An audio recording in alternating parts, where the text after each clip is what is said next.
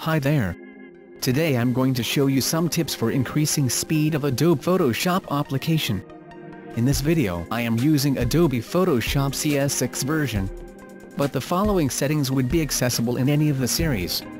If you are a beginner, it is a very useful tips for your next works. Let's start the application. Now click on the Edit tab.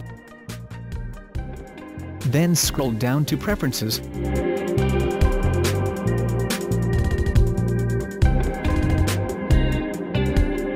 And click on the General, or Direct to Performance option. Once you select the Performance section, you will see the 4 boxes with different settings. First one is memory usage, which is referred as how much RAM memory to share with your Adobe Photoshop. As you can see here, 3 GB of memory available on my laptop computer, and can be chosen an ideal range. If you use maximum ideal range you will get better performance. Now on Scratch Disk. You could see your hard drive partitions here.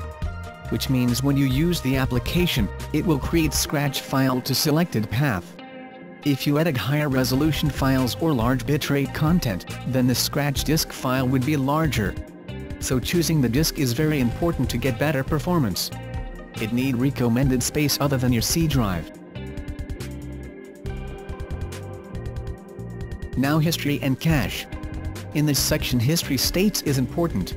That means, while you edit a image, you could try to use Ctrl+Alt and Z to go back to previous section. As the 20 is the default number, there you could only get 20 times to go back to previous states.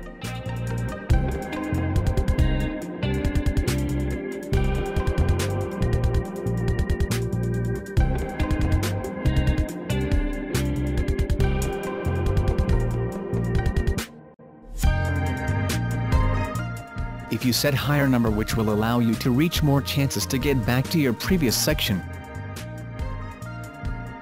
Now on most important part, it is graphic processor settings. If your laptop or desktop has configured with graphic card, then check the box of Use Graphic Processor.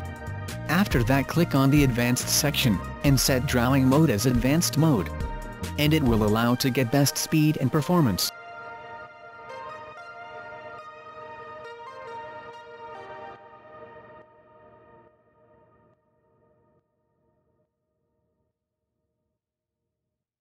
After setup changes, you need to restart the program to take effect.